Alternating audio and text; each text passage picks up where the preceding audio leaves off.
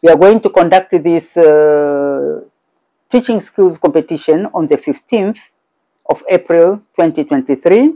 It will be the whole day, where it will involve about 15 student teachers per subject, and we are going to have 10 subjects which the student teachers will compete.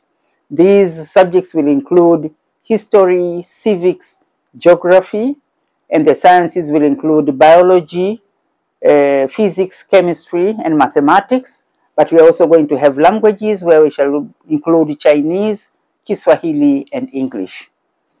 But we are also going to have judges from different stakeholders, including the school quality assurers. We are going to have secondary school teachers and education experts who will be part and parcel of the judges.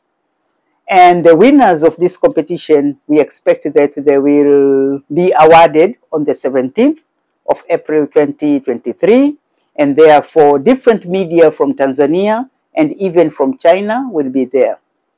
Special thanks go to our sponsors, Zhejiang Normal University and Tin Camping Foundation, for their financial support. This is the start of this competition, and I hope we shall do more in this area. Thank you very much. The work has to continue.